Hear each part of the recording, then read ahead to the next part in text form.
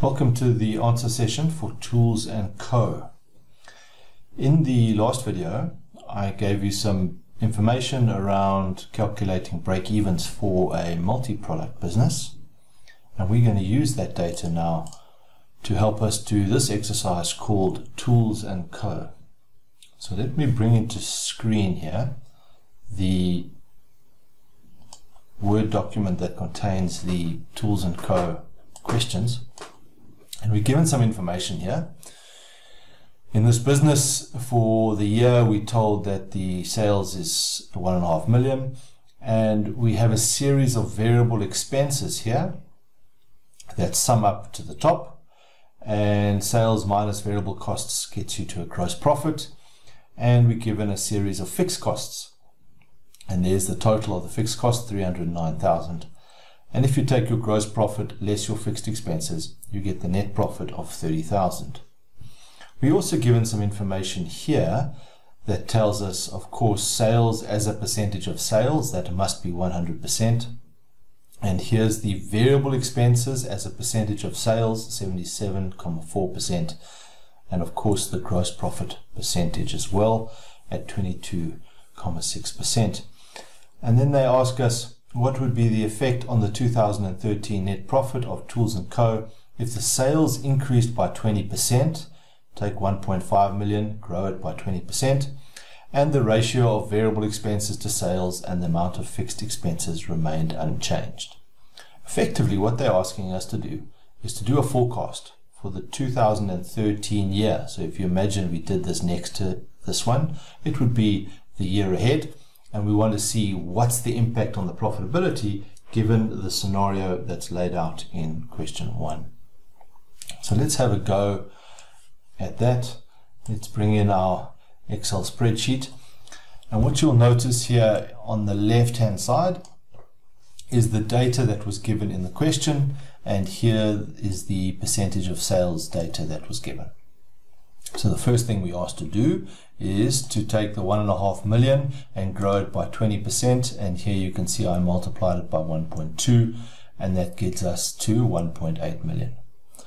And the question said, what would be the effect on the 2013 net profit? So we're looking to see what's going to happen down here, but we need to work our way there. And they specifically tell us that the ratio of variable expenses, in other words, that 77.4%, remains unchanged. So the wording in the question is important because the ratio stays the same. But if you do more sales, you would expect that you would have to manufacture more goods in order to make those sales. So we calculate here what is 77.4% of the sales. Now, if you wanted to, you could have done those all individually, but that's not necessary. Really, we're just going to calculate the variable expenses. 77.4% of sales. Sales minus variable expenses gets us to our gross profit margin of 406,800. And they said to us that the fixed expenses remain unchanged. So there we have all the fixed expenses at 309,000, the same as last year.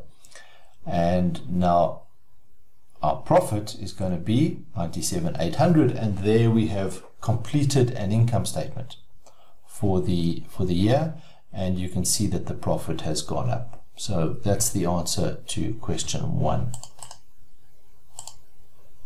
The next question says to us, what would be the effect on the 2013 net profit if the existing manager were to retire and was replaced by a new manager at a salary of 60,000? So here you can see how the existing manager at 80,000 has come out and the new manager at 60,000 has come in. All right, and it specifically says the 2013 here. So the data that I calculated in question 1, I'm just going to carry that over and use it as part of question 2. So nothing in the top part of the income statement changes. The only part that changes is 80 becomes 60. In other words, we've reduced our fixed cost by 20,000 Rand.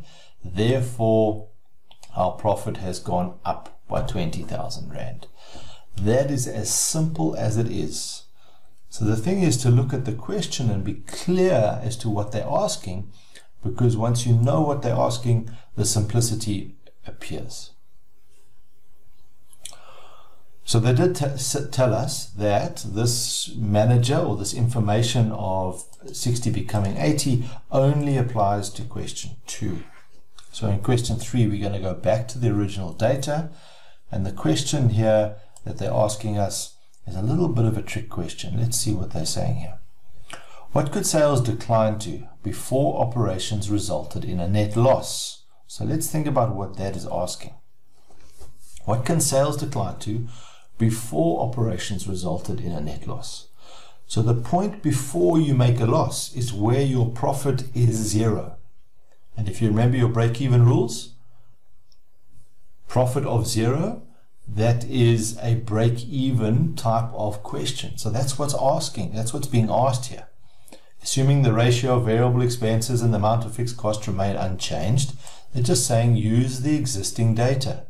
So let's see here for question 3 what's happening. There's the profit of 0, just before we make a loss.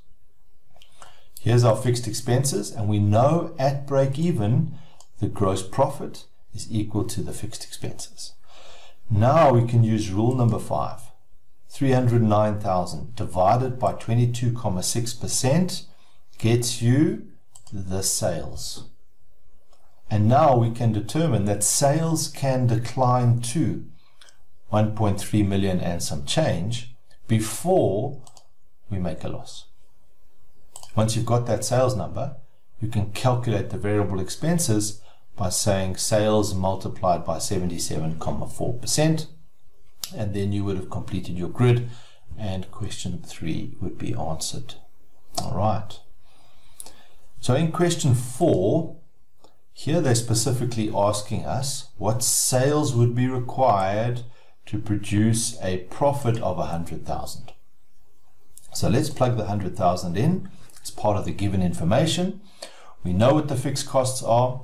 We add on our way up, so that 309 plus the 100 becomes 409,000. 409,000 divided by 22.6 gets you to sales number. So now we see that the sales required is a little bit higher than 1.8 million in order to generate 100,000 in profit. So let's for a moment move those two questions out the way and just compare question 1 and question 4, and hopefully in the numbers you can see the alignment and recognize very quickly that our numbers must be correct. So if you start here at the bottom, notice how the profit in question 1 is just a little bit less than the profit target that we achieved in question 4. So if this is a little bit less in profit, we would expect that the sales all the way at the top would just be a little bit less. And there you can see the 1.8 million versus this number slightly higher than 1.8 million. So immediately you can look at the numbers and say, okay, that looks aligned, that looks correct, it makes sense. Let's go on to question 5, the last question. It was very clearly a break-even question. It said, what would the break-even be expressed in sales if the gross profit percentage was reduced to 20%? So there it is, there's my 20%, it's come down from the previous gross profit margin. Well, follow the rules, make this 0. Fixed expenses haven't changed, make these two equal to each other. GP divided by margin gets you to a sales number that represents the break-even. And we are done. We have completed Tools and Co, and we've done some income statement gymnastics on a multi-product business. So now we are ready to have a go at a substantially more difficult case study, and what that's going to be is Mike's Kitchen or Mike's Restaurant, and I'm going to ask you to look out for that case in the downloads. There's a series of videos that go with it to help you with the answers, and if you can apply your learning to the Mike's Restaurant case, you are doing very well in your break-even learning.